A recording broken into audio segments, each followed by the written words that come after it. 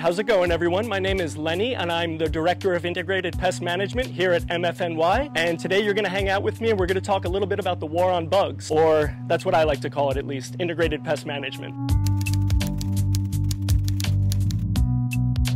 It's actually one of the least dangerous ways of controlling any of the pests we have here on our cannabis plants at MFNY. One, because out in nature there are no pesticides, there's no, person going around picking every bug off every plant. Natural predators are really the key to the success and the health of our plants here.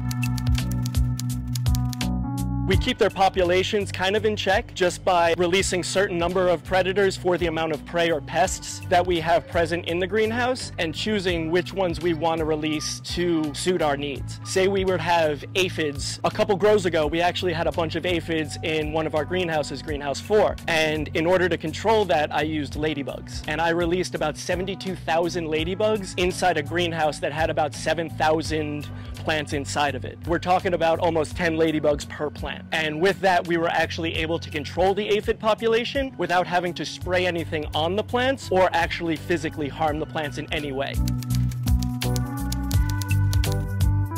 Well, easy isn't always the best way of doing something. I mean, cheap tattoos aren't good and good tattoos aren't cheap. Same kind of goes for IPM. You don't really want to go for the easiest method, especially when you're creating a product for people that is going to be ingested, it's going to be inhaled, things like that. We at MFNY really stand by, we want to do things as naturally as possible to get you the plant and the product in its purest form.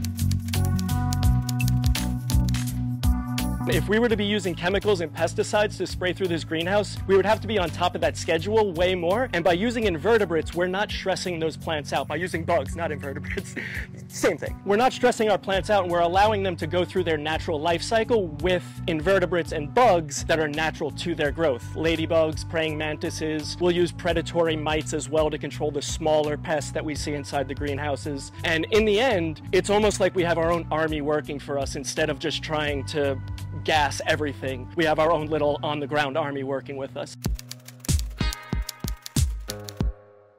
Good for the plant in a specific way, as in they keep them healthy. We have beetles that peruse through our plants here, eating any aphids, and they'll also actually breed on our plants and place their eggs, and their larvae, the ladybug larvae or the babies, will come out and they're more voracious of a predator than their parents are. I'm actually more excited when I see baby ladybugs because that just means, one, the ecosystem is perfect for our beetles that they're actually breeding, and two, that's when I know we have all life stages of any pest covered, because when the larvae come out, the babies come out, they're quite small, they're going to feed on the smaller pests, and as they grow, they'll eat larger and larger pests. And then at the top of the food chain, we have our praying mantises, and they're kind of like the special ops team. They will be released by their egg sacs, and I actually have a couple of those with me today, and these here are actually collected from MFNY. On the property, we have a lot of tall grasses, and on those grasses, the praying mantises will actually lay their egg sacs, or oothekas. And if you look close on the top of this one, you could actually see there is a baby praying mantis sitting on the top of it. Now this one didn't come out of this egg sac. I brought this one out from another one that's been incubating for a while. Those are still emerging. And this one was actually ready to come out because its color changed from light green to dark brown, meaning that it's hardened and it's ready to get its first meal. On these plants, we could be talking about anything from an aphid to lacewing to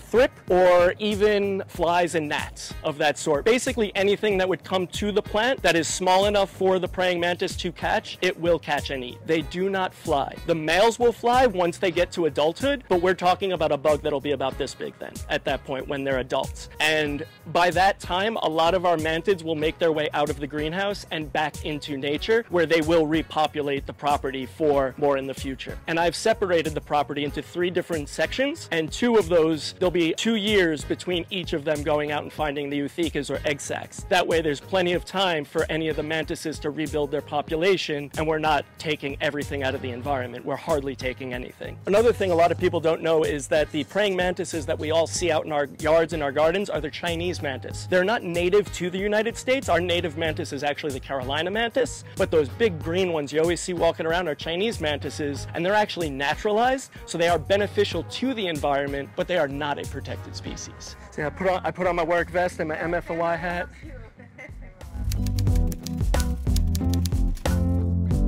We're also dealing with things like mold, mildew, and fungus here with our plants as well, because our plants like to grow in an almost tropical environment. And inside all of these greenhouses, we're going to create as close to a natural environment for these plants as possible, and that includes relatively warm temperature and a relatively high humidity. And those are both very conducive to growing funguses, molds, and mildew. But the key is ventilation. That's how we're able to keep our plants very healthy, is by providing them with the fresh air from the outside that comes through and comes over the plants and then leaves through the back out of our ventilator doors. So inside the greenhouse, it's a little bit easier to control the environment. We have exhaust fans in the back that'll open up to lower the temperature. We have vents in the front that will open up to let fresh air in. There's dehumidifying units, there's heat. We have all of these types of things inside, and then there's the outdoor, where we have our hoop houses. That's where we're basically contending with Mother Nature, and what she wants us, what she provides is what we have to grow with. And our new hoop houses that we have going up this summer are going to be beautiful for what we want them to be. They're going to allow ample amounts of sunlight to reach our plants, but they're also going to be able to open up and allow perfect amounts of ventilation to keep the amount of high humidity, low ventilation that would breed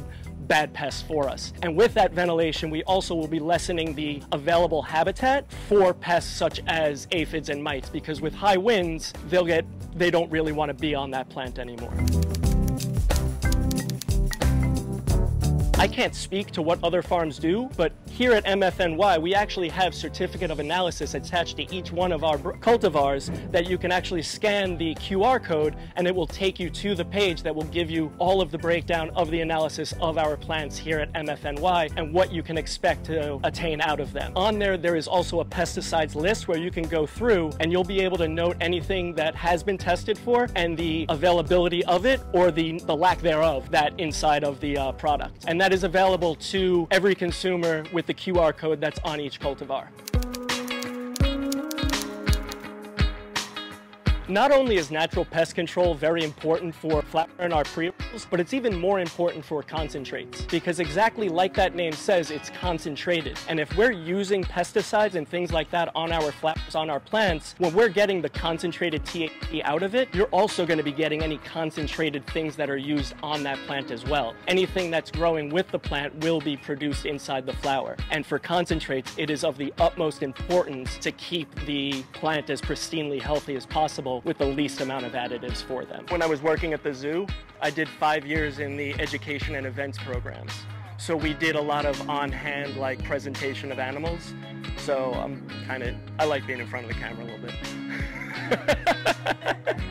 Thanks so much for hanging out with us in Greenhouse 3 during our MFAQ session. And don't forget to hit that like button and subscribe to our channel for more educational information and cool stuff that goes on behind the scenes here at MFNY.